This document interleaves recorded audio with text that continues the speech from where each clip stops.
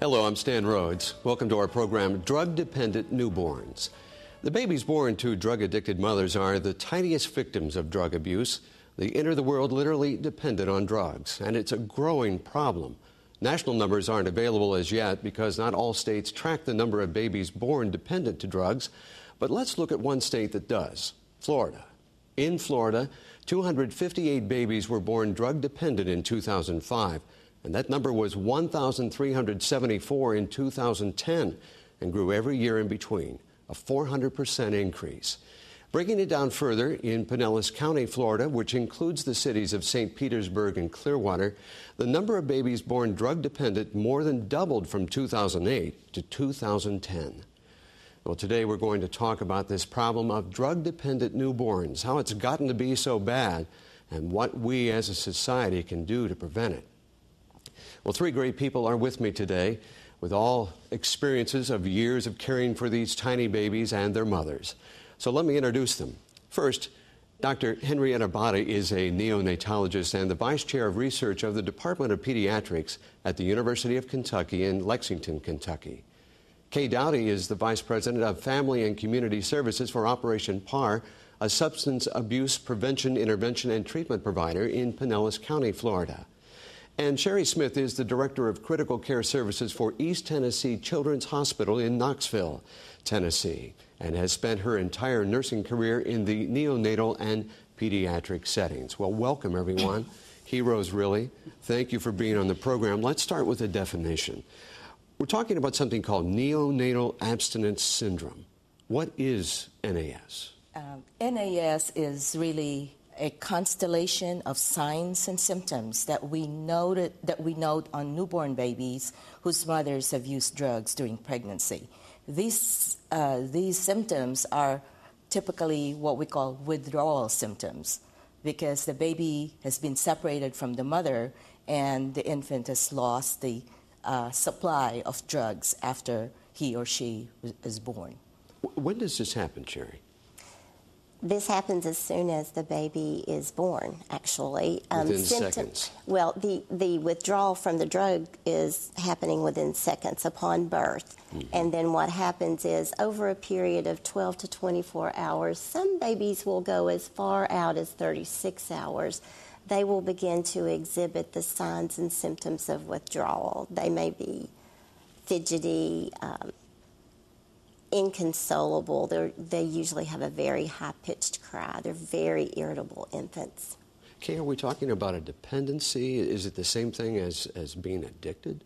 No, babies who are withdrawing from the drugs are not addicted because when we consider addiction, we're really considering choices that people make, and mm-hmm. It's a conscious decision, and the baby didn't have the decision. It happened because he or she, their mom, was taking it. So that's actually the beginning, isn't it? Right. So how does this transfer from the baby, from the mother to the baby?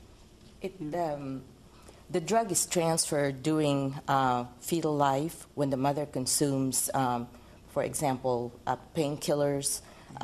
She ingests this, it goes into the circulation, goes to the placenta, and goes to the baby. Now, the baby will also metabolize the drug, but sometimes the metabolism is unpredictable. The baby may keep the drugs in his or her organ systems and stay there for a while.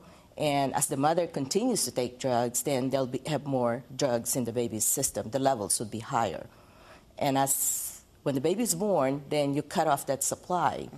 And so the baby will manifest the withdrawal from having these drugs practically throughout fetal life. Are we talking about something similar that we saw back in the 80s, the crack babies? Is this similar? It's very different from the crack babies. It's really what we're seeing now as the NAS is very similar to the heroin epidemic in the 60s. So back even further. Yeah. Mm-hmm. And babies then, we would see them in the nursery. They would have these tremors, irritability, and diarrhea from being born to mothers who were heroin addicts. And heroin has the same type of structure chemically similar to our prescription painkillers. And so we are seeing similar manifestations and perhaps even worse or more severe. Sherry, is it more than just that? More than the painkillers? Are they stacking things? They are definitely stacking things. Opioid abuse is the number one problem that we see, and those are your painkillers such as Vicodin, Percocet, those are prescription hydrocodone. drugs. Those are all prescription drugs.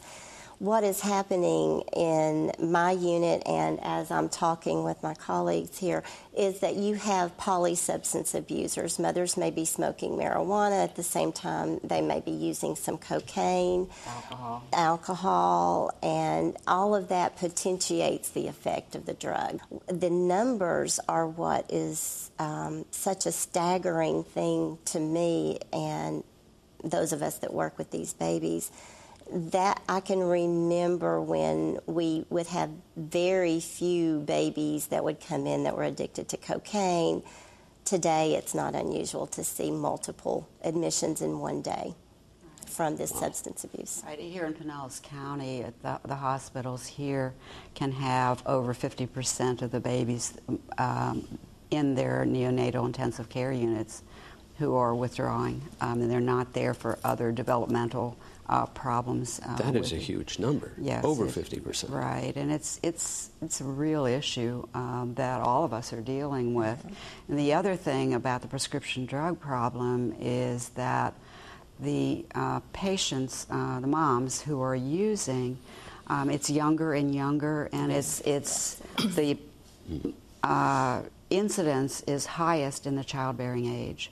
So the mothers who get pregnant, and who are using tend to be women who are fertile. Are these babies, do they look normal? Are they being born at full term? Depends. Most of them are born at least 35, 36 weeks, so they look like your normal newborn baby until they start exhibiting symptoms. Which is within moments after birth. Well, it depends on the baby. You know, it's usually there's a period of time. It's just like if three of us get a cold, the three of us are going to have varying degrees of symptoms. So, babies are no different in that respect. So, the fact of the matter is they do exhibit it though usually within the first 36 to 72 hours of life. That can be a problem because if the obstetrician is unaware that the mother is using prescription medication and goes through a normal delivery. Baby looks normal. Yes. She can go home on the second day before the symptomology actually begins. And she gets home with the baby, and the baby starts exhibiting. Right, and the babies moms may or may not bring them back to the hospital, and so there can be problems in that as well. And to some extent, the onset of manifestations would depend upon when was the last time the mother was taking the medication or the drug. If she took it just before she delivered, and we don't know anything about it, then the baby will be fine, maybe even for the next 48 or 72 hours. Right. And then after that, the baby will urinate all the drug from his or her system, and so then the baby will start having withdrawal manifestations. Now, if the baby took the drug for the last time, maybe a few days before she delivered, then you'll have an infant who's going to show withdrawal manifestations soon after birth. Is there any telltale sign with the mother that you can see that, yes, she has taken a drug? You've been in this a while, so.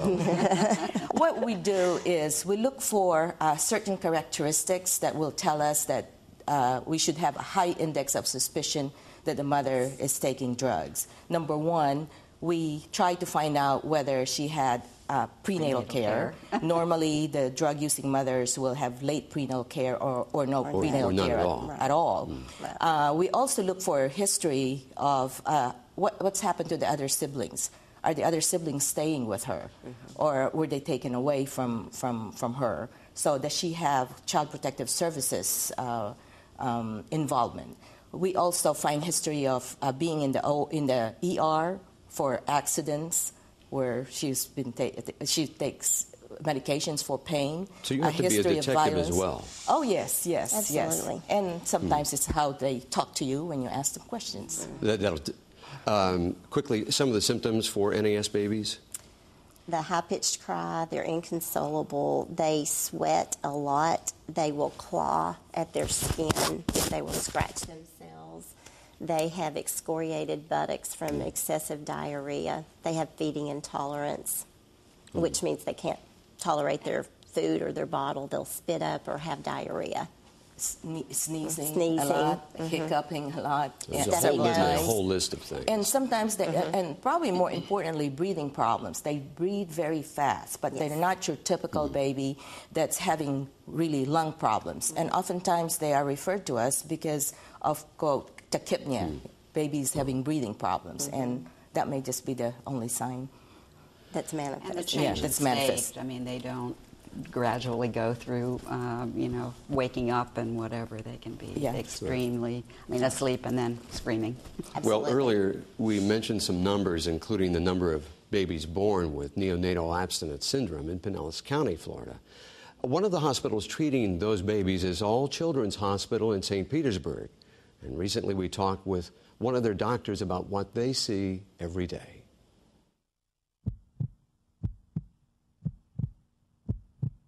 I've been at All Children's for going on 35 years. There's so many wonderful things that have happened in neonatology since I started. The technology, the medications. One of the things that we're really concerned about is that we're seeing many babies who are going through narcotic withdrawal at birth, because we have many more of our mothers who are addicted to one or illegal or illegal narcotics, and delivering babies that we have to basically tie up a hospital bed for, because withdrawal has to be treated, and it has to be treated with medications that we really don't feel comfortable treating on the outside.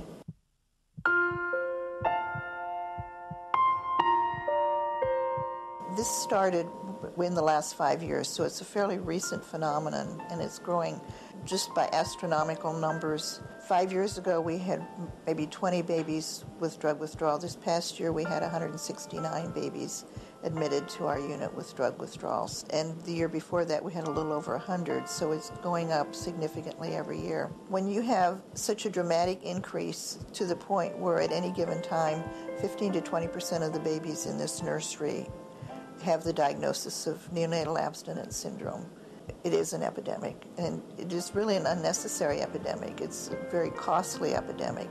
Medically, you look at them and they look like any other baby, and you wouldn't think that they would need to be in a neonatal intensive care unit. But they can be very difficult to feed. They can be very difficult to take care of. They're very irritable. They have tremors of their hands, so their hands and feet tend to shake. They have a lot of jerky movements.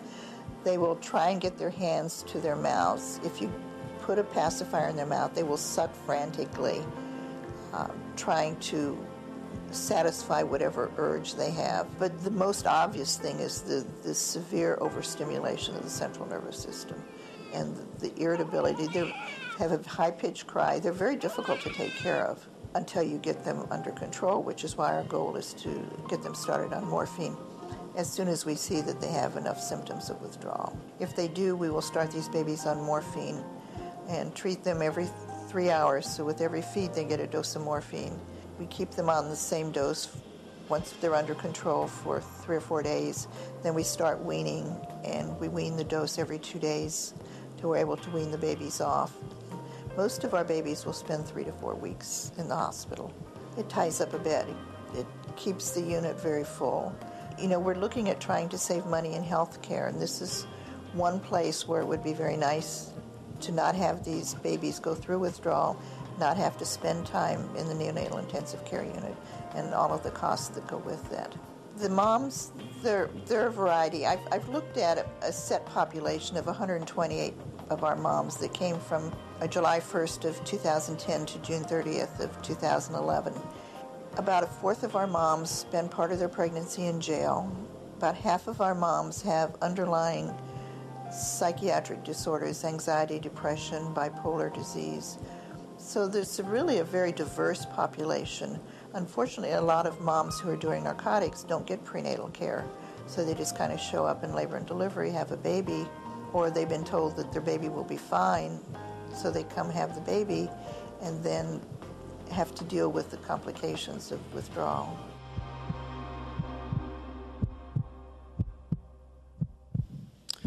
So is this similar to what you see in your environments? That could have been my unit, except that I am at I hit 52% of the beds in my neonatal intensive care unit just last week were neonatal abstinence syndrome diagnosis. Wow, 52%. An unnecessary epidemic is what you said. Absolutely. What kind of money are we talking about? What is this costing? Well, it really varies. States have contracts with their care providers, and in Tennessee, for example, there are 2 companies, I think maybe 3 now, that will vie for the state. It's the state contract, and you actually negotiate from hospital to hospital. It's really a difficult number to actually nail down because of the diversity of how people negotiate those contracts. But if you just think about it, if you just go back with a macro lens and look at the fact that I have a 60-bed neonatal intensive care unit, and 52% of those beds are tied up with in what I deem an unnecessary admission, because I've spent my life telling people that, and calming mothers down, you did nothing to cause your baby to have this congenital defect. There's nothing you could have done. That's not the case with this. No. So when you look at that cost and the cost of babies that don't get the bed, huge cost. And that's not necessarily a dollar cost that you're talking about. No. I mean, in Pinellas County, we look at about $1,000 a day. Per baby. Per baby. Sure. So, and the baby will be in, that's what we use. On average, would be in that NICU unit for... Right, and it depends on the hospital, because they're trying different cocktails, as the neonatologists talk to do it, but it varies from 22, 23 days to 35, 36 days. Yes. So what kind of environment should these babies be in, ideally? You've got your environment. Right, a very quiet, okay. non-stimuli producing environment. And that is exactly the opposite of what most neonatal intensive care units look like. And sound like. And sound like. So you have babies who are very irritable, being stimulated by light, sound, alarms, people, actions, and when you have 52% NAS infants, other babies who are crying. Henrietta, do all of these babies need to be in a hospital? Can they be treated out of the hospital? Well, is that a tough one to call? It is a tough one to call, because it's not just the baby that you're treating. You also have to be involved with the family. If a mother is really addicted, she would probably be the last one that you would want the baby to go home with, and in which case then treatment should probably be finished completed in the hospital. So it's not just the baby that we're dealing with. We're dealing with what's going to happen after the baby goes home. There are some programs that are really good, and they may send the baby home in 5 days, but these are the programs when the mothers are in intensive treatment, outpatient treatment, and in some programs the babies are actually with the mother, and so they are treating both the mother and baby together. We really haven't gotten to talking about the mothers yet. We've been talking about the baby. Right. Let's come back just for a moment and talk about how do you find out that the baby needs to be treated?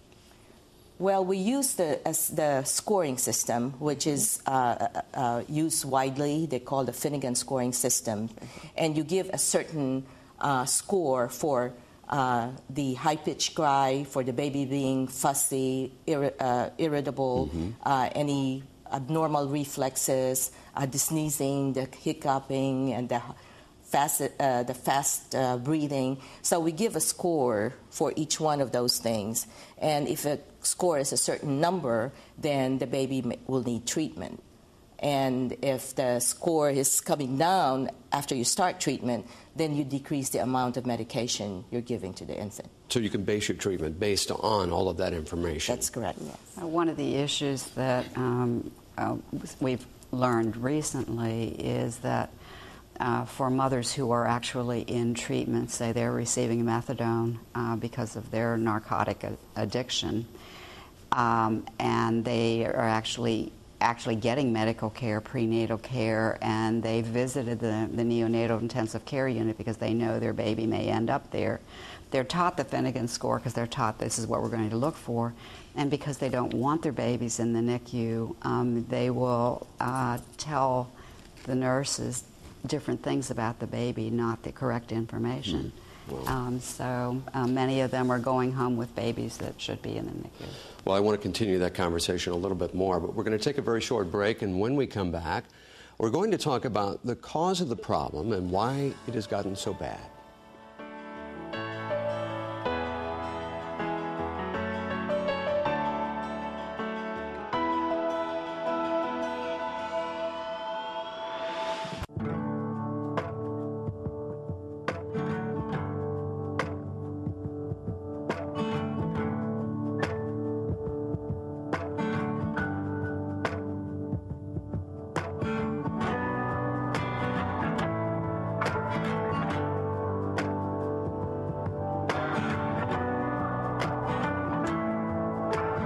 Talk to your kids about the dangers of prescription drug abuse. The partnership at drugfree.org. This yellow one is for my postpartum depression. This one, sciatica, whatever that is. I got these after my hysterectomy, or my prostatectomy, or stomectomy. And this guy is for the pain from my last hip replacement. And this orange one is gotta go. For teens, getting drugs can be as easy as opening your medicine cabinet.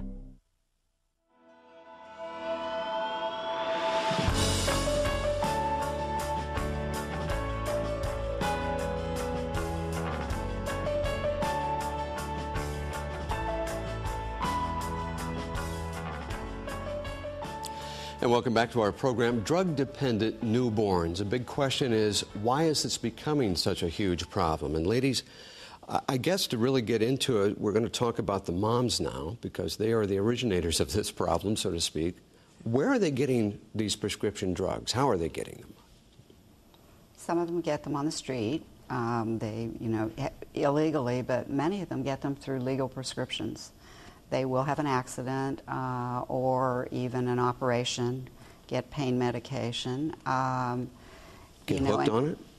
And get hooked on it. Mm-hmm. One of the things that, because of the Joint Commission regulating hospitals, was concerned about not treating pain appropriately by physicians. And in the 90s, they set standards around making sure that every patient is asked about their pain level. People are, asked on a scale of 1 to 10, what's your pain? Well, you make a judgment of what that is. Based on that score, you get a you're given pain medication. Mm-hmm. You leave the hospital with a pain medication, and it's very easy. And once you're addicted, you're going to want, your body needs the medication, and so they will seek it through legal methods from a doctor who may continue to prescribe. Or, unfortunately, here in Florida, we've had an epidemic of what we call pill mills, where doctors just prescribe medication. Someone comes in with an MRI, they're required to bring that, right. And they're written a prescription for a large quantity of the medication. So we have these moms who are hooked on opiates, whatever it might be. What treatment is available for them? Well, it depends. Unfortunately, there's not anywhere near enough treatment, and particularly, as Sherry mentioned earlier, treatment that involves the entire family. At Operation PAR, where I work, we actually have a residential program designed specifically for women, and the women can bring their infant with them. If they're pregnant, and they deliver, the baby comes immediately back, once they're released from the NICU with the mom. And we have a holistic treatment with developmental services for the children of the mother. But that's rare. There aren't many programs in Florida or nationwide that actually have that capacity. And the burden is increasing. Yes, it is. And with, Henrietta mentioned earlier, national health care and the need to cut costs. And so even in their residential treatment programs are being cut, outpatient stays are shorter. And it's really difficult. And then we all know our country has a financial crisis right now, and so the money is not available. Another part to that. What are the mothers like to deal with who are addicted? Well, they really range. You know, you do have the occasional mother who is appalled at the fact that she was told by either a methadone clinic or a well-intentioned physician that this isn't going to affect your infant. So you have very few subset of mothers who end up there. Very often, though, what I find in my unit, and I think they will agree, is that what you find is a woman who is addicted herself. And that causes a huge chasm in the ability to communicate between a nurse and the mother. You're teaching this woman who has an addiction problem, and brain changes. She has no capacity to understand. And it's, you know, it's an unfortunate cycle that we find these women in. We've talked about the babies and the mothers. Are there fathers involved here? There are fathers involved. There are fathers involved, but in... I mean, in the family unit. Is there a family unit, per se? It depends. It depends, on but what you call that. we see a lot of moms wherein the family unit includes the grandparents, actually, and the mom, and the father are not. The fathers are not involved. So it's Is really... the drug use extended to the father, perhaps, or... That's correct, or the father's in jail, or the mother just got out of jail. We really have a family unit that's not there. It's very dysfunctional in most instances. So you're fighting on many levels. Right, which is one of the Absolutely. concerns, as was, we mentioned earlier, which is the difficulty in sending the baby home, because we know the family situations without treatment are dysfunctional. We know that it's not going to be a stable environment. And, you know, we talked earlier about, you know, long-term effects and what happens to babies, and it depends on many things. So how are social services involved in this? Well, in many cases, when the baby goes through, you know, the neonatal abstinence syndrome, there is a report made to protective services, protective investigations, who come out and, you know, investigate, is this a safe environment? And they make determinations on whether it's a safe environment for the child to come home to. And again, depending on where you are and what the state is and whatever, the Child Welfare Agency here in Florida, we have what we call community-based care. Child welfare is not, it's funded by the state, but it's a private entity that runs it. So there'll be a case manager involved with a family. Hopefully treatment will be part of the case plan, but there's the difficulty in getting mom to go to treatment, to get an assessment, to follow through. And then the child may or may not end up in foster care, probably will end up, as Henrietta mentioned, with a grandmother in relative care, but the grandmother, the mom is very likely living with a grandmother, and so it's very difficult. Many layers. Yeah, wow. Absolutely. Well, social service agencies in one state have a close relationship with a very unique place. In the past 2 decades, they have spent and sent thousands of drug-dependent babies for care, but not to a hospital. The babies have gone to a unique newborn nursery. It's home until a baby can go home. We wanted it to look like a home and feel like a home because this is our baby's home. We wanted our families to be proud of where their child was. I'm passionate about the baby being treated with the utmost respect. I want them clean. I want them to be nurtured and loved at all times. And I want the parents to be treated with respect. The Pediatric Interim Care Center in Kent, Washington only cares for babies who were born dependent on drugs. Little Aiden came to PIC when he was just 11 days old. Well, I was using heroin for the last 2 years of my life. In July, when I found out I was pregnant, I got on methadone and then relapsed in October. ended up in jail for 2 months, and then went to treatment, got put back on methadone, and he's here because he's withdrawing off methadone. Aiden was born full term at 6 pounds, 14 ounces, and 19 inches long. These are healthy babies, so unless they were going to have a problem anyway, they're healthy. They're going through withdrawal, and once that's done, then they'll be okay. Babies like Aiden are why PIC exists. They're calm when they sleep, but overstimulation in some hospital settings can cause problems for them and others. If you have a rotating staff, it's really hard on them to care for a baby that's drug exposed because it takes a special talent, it takes a lot of training. This is our specialty. The hospitals are overwhelmed with the number of babies. These babies are incorporated with the normal nursery. And a lot of times, because of their withdrawals and their frantic behaviors, it can be very disturbing for the other babies. So they offered to send them here.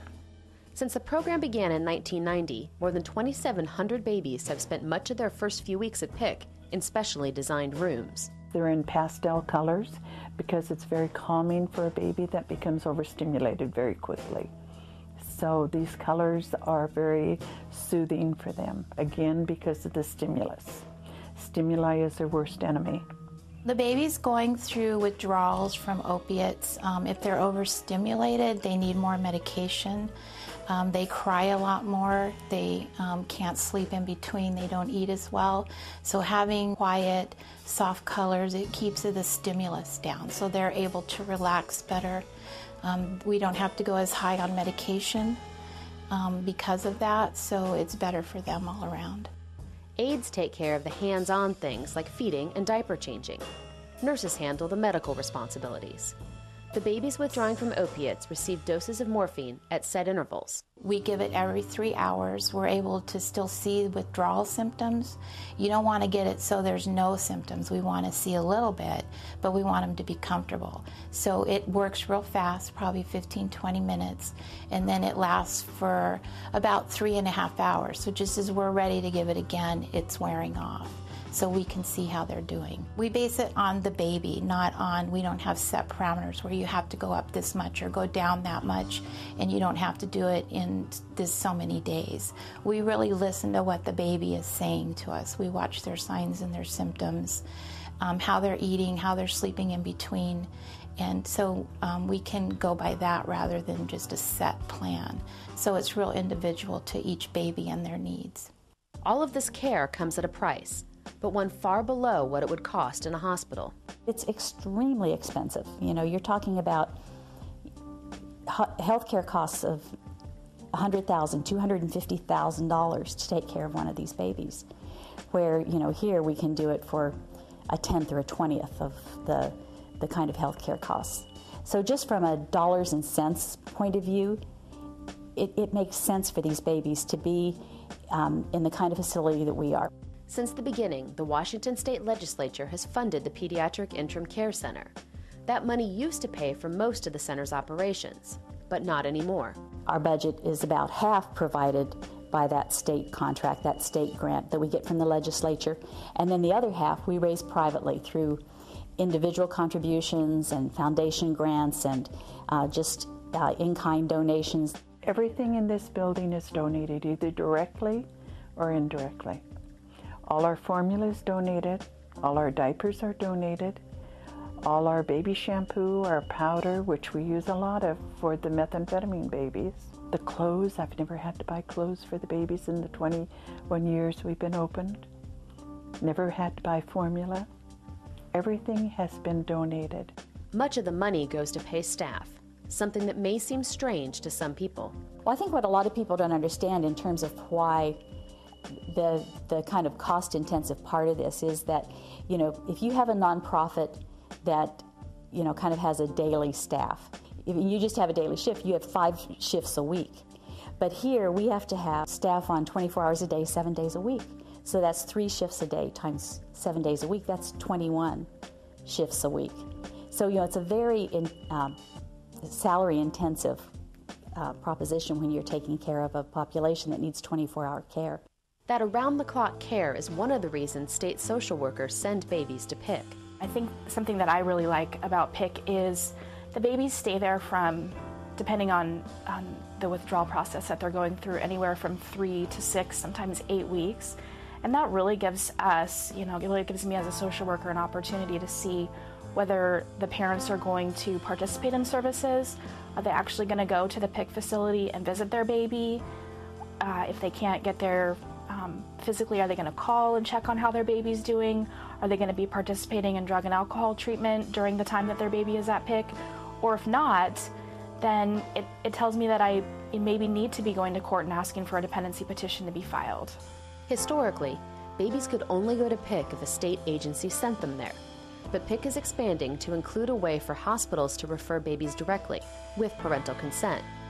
Everyone has to abide by the center's strict policies. We have a lot of rules for the safety of the babies. Visiting hours, they can't just come and go as they please. New mom Rachel takes a taxi from her treatment center to come see her son Aiden. I know this is the best care facility around.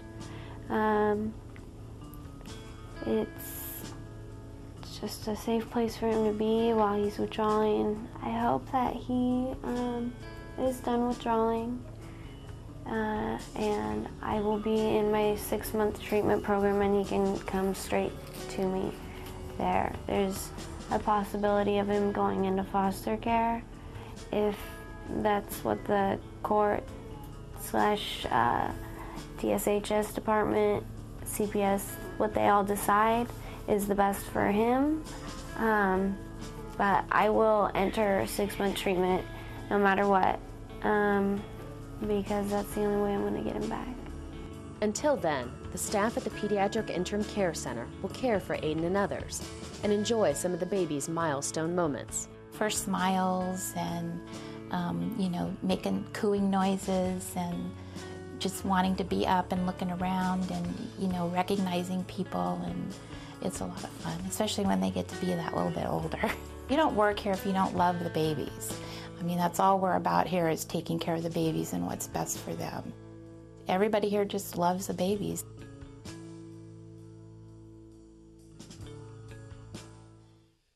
So ladies, what do you think? I'm ready to bring it here if we can figure out how to fund it. Well, and they are working off of a lot of donation right this time. Mm-hmm. Yeah. It's difficult to get funding for babies who are drug dependent or programs like this because it's not a glamorous situation, a glamorous cause. But pregnant moms and babies are the way treatment programs like my agencies actually can fundraise. They are the only population of addicted clients for whom people will actually reach in their pocket and give us money. But I think the important thing from this is that the best time to probably reach a person who's addicted, the woman that's addicted, is at the time at birth, when she delivers. Because she sees that pretty baby, yes, and something clicks in there, and she would say, I better change my life. And if we don't take that opportunity, yes, I think we'd miss that very important opportunity. Are you fighting an extreme battle because you're not only trying to talk with the drug that is in that person and trying to get through to them? Does that make it even more of an uphill climb?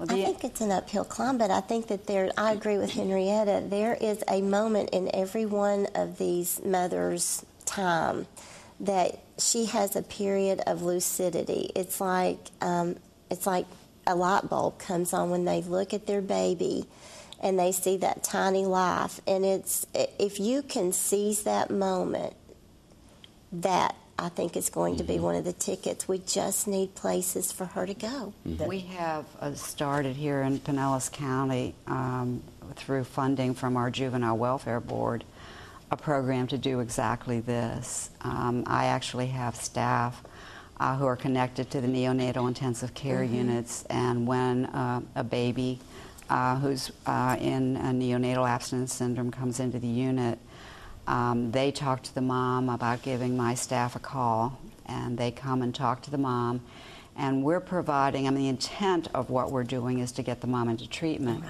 But we don't start there with the mom. We start with the mom and her baby. And we're providing a parenting program for the mom called Nurturing Parenting, which talks about the skills and what the mom needs to be able to do when she brings her baby home. Are these mothers somewhat stereotyped when they come in? No, they're all the range that these ladies discussed earlier. But the interesting thing we're finding is, at least right now, over 80% of the moms want to be involved with my staff. They're eager for the parenting. We're doing in-home parenting with them. And we've already gotten some moms into treatment, into outpatient services. So, we want to work on that period after birth before she might get pregnant again to get her off of whatever she's taking. And we're early into this. It's only in the 5th month, but it's really exciting. Sherry, how do you keep your staff from being somewhat judgmental, and plus the burden on them of having this and seeing this take place? That is a challenge. And, nurses go into the neonatal intensive care unit because they love babies and they love to take care of that family unit. Everything we do is geared towards taking care of that.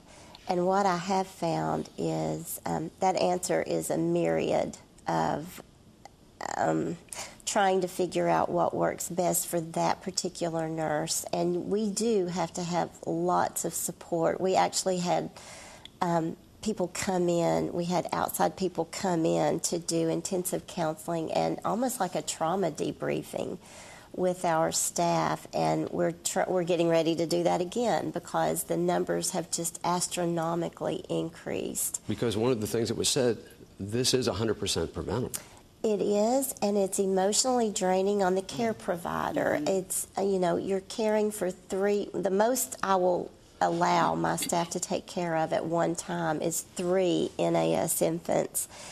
And when you're doing that Finnegan scoring that Henrietta was talking about earlier, that is a dynamic tool that you score from the minute you finish at one score to the time you give that med the next time. So they're literally looking at 3 infants in 3 separate areas constantly, scoring to keep up with the needs of those babies. And that burden has got to be pretty heavy. It's an awesome emotional burden.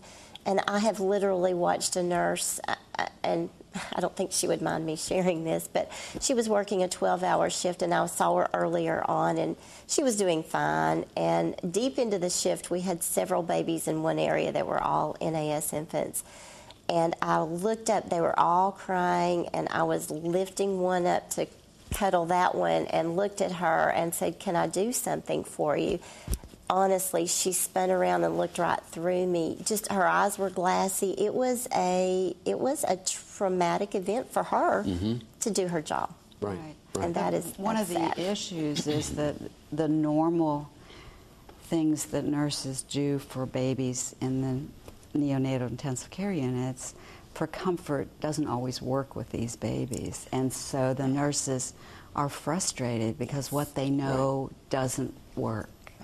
And they have to learn a whole new technique. And yes, there's anger. And now there's more than 1. There's more than 2 and 3. There's a lot to deal with. One of the things that, has happened here in Pinellas County because our numbers have skyrocketed is that we have the addiction programs working closely with the neonatal intensive care and doing cross-training so we understand their needs and they understand the addiction process and what's happening and why the moms are the way they are. And, I have my staff, I've told the nurses and the social workers, when you see a mom who comes in and she's clearly under the influence, she's falling asleep, you need to call my staff. Because, yes, they may be in methadone treatment, but their dose is too high.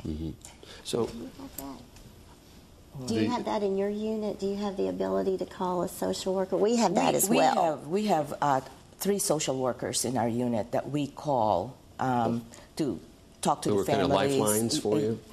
Well, not so much lifeline. I think our nurses are the ones they just take care of these babies the best way they can. And the neonatal intensive care unit is really very, very different. And it's not really the place for these babies because what we have are, in most in NICU, you have very sick babies, and you do a certain kind of procedure, and they magically get better, okay? Right. So everybody's happy. Oh, this is really where I get all my adrenaline and see all these babies getting better. But the babies with NAS, it takes a lot of your energy and your emotion to even just pacify them, to just calm them down.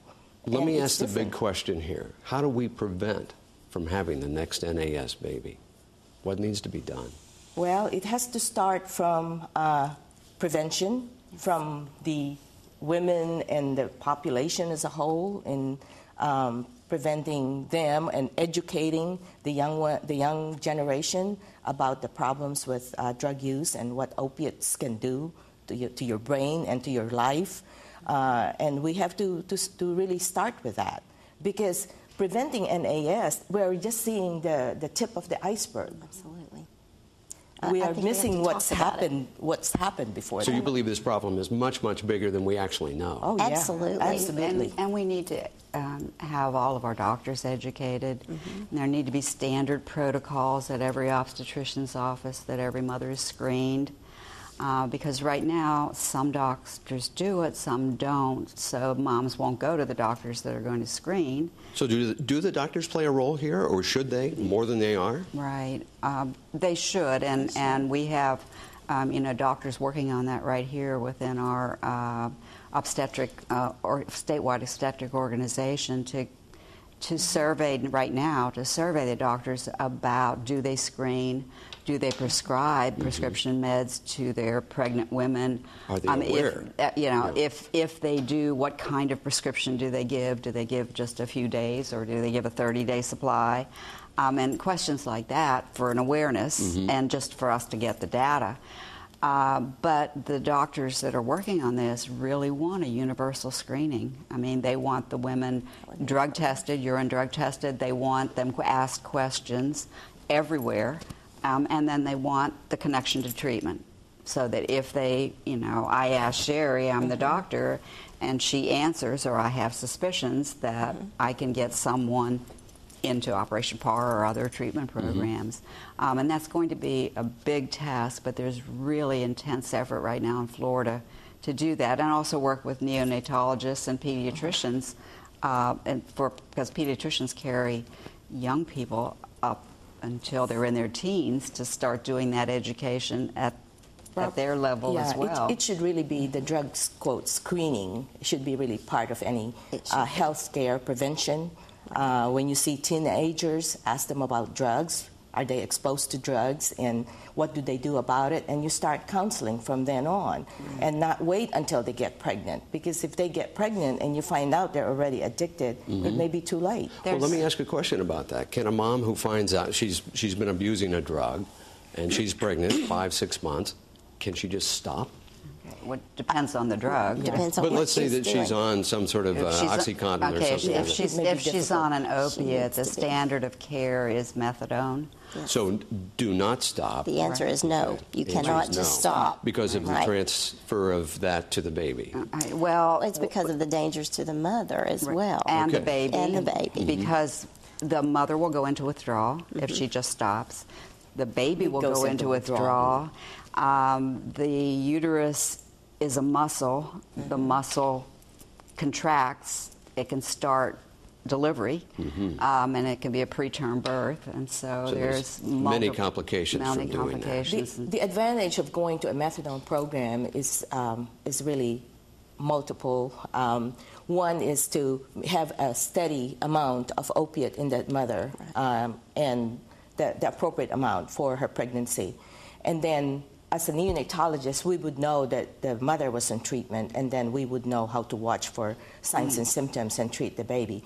The other thing is, women who are addicted will resort to other measures that's illegal, and so that addiction still stays in some form. That's right, and she will go into prostitution and to get the drugs that she needs. So if she is at least in the methadone program, we take care of those other things that may also harm the baby that she's doing. You still have an opportunity for control. And many methadone clinics, not all, do more than just give a dose of methadone. They provide treatment as well, the counseling So it's services just not that go billing the along drug with it, out. and develop a treatment plan that will involve the family and the obstetrician and so on. So. We're running quickly out of time, but I want to get back to the babies. What do we know long-term effects to these children that have been born with this? Very little. There have been some studies in the years ago from on babies born to heroin-using mothers or mothers who have been on methadone programs, and so this is back to heroin, not necessarily with the opiates. Not the prescription painkillers. And so babies were exposed to methadone or heroin, and they found maybe, for the most part, they're functioning normally, may have a little bit of behavioral problems, but we cannot really generalize the results of those studies because the number of children followed was small. And they were probably just using heroin or methadone. And as we spoke earlier, they're polydrug users now. Are we talking about, is there any deformities with the children? Or are they mostly looking normal? They're mostly looking normal, and they may just be smaller than your average term baby if they were born at term. They may have complications that may be associated with prematurity if these babies were born premature. But for the most part, they look physically normal. They're just not the quiet, nice babies. So it could take, what, 20, 30 days before they are maybe released from care? That varies depending on the infant. About 80% of our infants in my program are released within 19 days. They finish their treatment within 19 days. The other 20%, depending on what was going on with mom and the way the baby's made up, could stay as long. We've had stays as long as 150 days in the NICU. And those were unique complications. Those were unique complications, but going back to how do you stop this? One of the things is we need to talk about it. We need to get the word out, particularly among the obstetrical community right now. I think some of them are in denial that the problem is as rampant as it is. And we need to make it okay to question a pregnant mother. Yeah, it's a stigma. I mean, there's a stigma with drug addiction. There's no doubt about that. We all know that. When you think about, when I say an addict, there's a picture that's in your mind right now, and it's probably not what we look like sitting here. No, it's not a pregnant mom. And that's really becoming less the picture of an addict. They look like us. Yeah, they look like any woman. Any woman. Right. It's America. not just those women. So where are we failing to get the word out? What can we do? What would you say we need to do? Well, a program like this would hopefully would make a lot of people or everyone aware that this is happening, and really. It's really more education of physicians, healthcare providers, and folks in the addiction field, and even in schools. We have to tell them. We have to tell folks what's really happening. That this is a major problem. You know, we have campaign against smoking, alcohol. We need to have a really extensive campaign against prescription painkillers. Absolutely. Sherry, I understand you're working on some sort of a toolkit to use? We are. We're working with the Tennessee Initiative for Perinatal Quality Care, which is an organization in the state of Tennessee that pulls together NICUs from across the state. And we are one of 3 centers that are piloting a toolkit which just tries to look out there at all the evidence that's out there, and there's really not a lot. There's a dearth of evidence out there, meaning there's not a lot at all. But what we're trying to do is put together what we are finding success with, and we are finding some success with the algorithm that we use and with the approach that we're using with the staff also the environmental approach. So we are probably going to be rolling that toolkit out later this year, and it will be something that the TIPQC is the name for short for the initiative I'm talking about, but we will be rolling it out to all of the neonatal intensive care units in the state of Tennessee. One of the things that we're doing in Florida to follow up is Florida started actually about 8 to 10 years ago establishing community drug prevention coalitions in every county, and the coalitions along with the substance abuse providers are working together to get education. One of our counties here in Florida started a campaign called Safe RX, Safe Prescribing.